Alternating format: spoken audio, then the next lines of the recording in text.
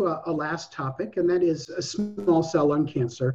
We have actually had a few real advances in the last year now with the positive results of now 2 trials combining chemotherapy with immunotherapy. But at ASCO, I would say the most interesting data that we saw in small cell was with a novel agent. It's actually from a marine animal, Lurbinectedin, or marine product. And Lurbinectedin has been looked at in combination with an older chemotherapy, adriamycin, doxorubicin, and has looked encouraging in previously treated patients with relapsed small cell lung cancer. This trial was just single agent lurbinectedin, which showed encouraging activity as a single agent in this phase 2 trial with a 35% response rate, and it was higher in patients with a good long interval of 3 months, at least 3 months between their last chemo and their relapse. And that's pretty typical to see the patients with a longer interval before progression doing better. But 35% is an encouraging response rate, though this is not a comparative trial compared to another effective treatment.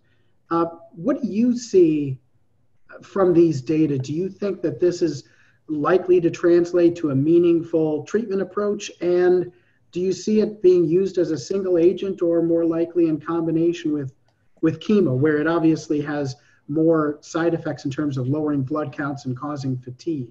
Charu? So I think everyone was surprised at the single agent activity of this agent, I think including perhaps the company, who I think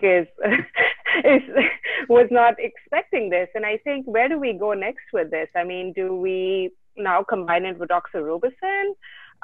Or, will we be convinced enough to just use it as single agent? So I think very encouraging data. It seems like it was relatively well tolerated, and I think it may be able to make really a place for itself.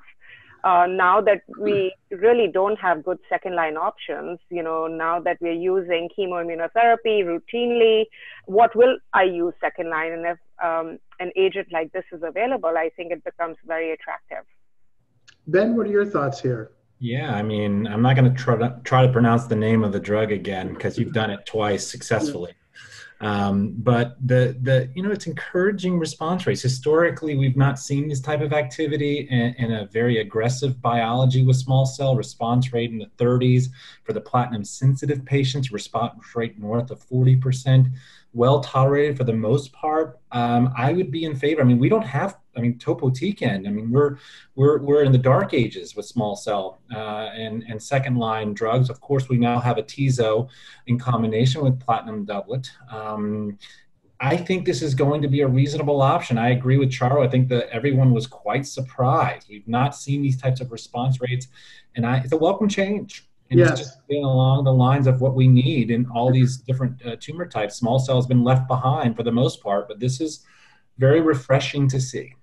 And I would say that, as Charu mentioned, I think there's going to be more interest in it as a single agent than with chemotherapy, given the toxicity issues. And even though the large comparative trial that's being done is with a combination, I think that given the signal of very good activity and better tolerability as a single agent, there's going to be a lot of interest in that. And as you mentioned, Ben, with immunotherapy being integrated into first-line therapy, that leaves a big void. I mean, there's still topotecan, but everyone is looking for something to supplant that. So, great. Ben and Charu, thank you both so much for your time and insights today. It's really great. I know that the patients out there are looking for a summary of what this should mean. And even though a lot of this is not going to translate to treatments, new options immediately, I think that we're poised to see the implications of these results improve outcomes and improve options for a lot of patients with lung cancer in the next year or two. So thank you both so much for joining. Thanks, Jack. Thank you, Jack. Thank you, Ben. Thank you, Charu. And apologies to you both for keeping you guys waiting. I apologize for that. Okay.